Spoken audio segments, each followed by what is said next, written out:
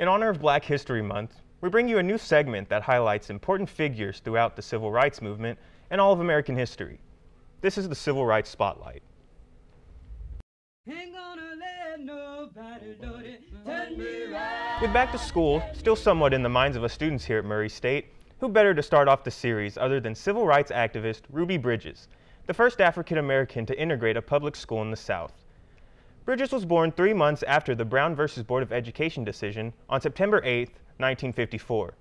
She started kindergarten in 1959 at a segregated school in New Orleans, Louisiana, until she became one of 6 black children to pass a test that determined whether or not they got to attend William Frantz Elementary, an all-white school at the time.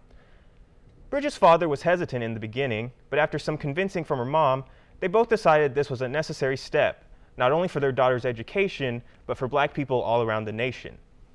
Monday, November 14, 1960, Ruby, along with her mother and 4 U.S. federal marshals, entered William Frantz Elementary School.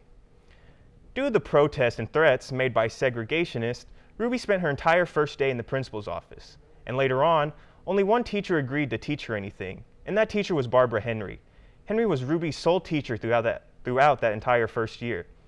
Even with all the chaos around Ruby integrating the school, she never showed any signs of fear, as former Deputy Marshal Charles Burks was once quoted saying she never cried. She didn't whimper, she just marched along like a little soldier, and we're all very proud of her.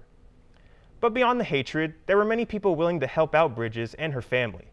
After Ruby's father lost his original job by deciding to let her integrate, a neighbor offered him a new one. Other locals volunteered to babysit for Ruby's mom and act as protectors of her family.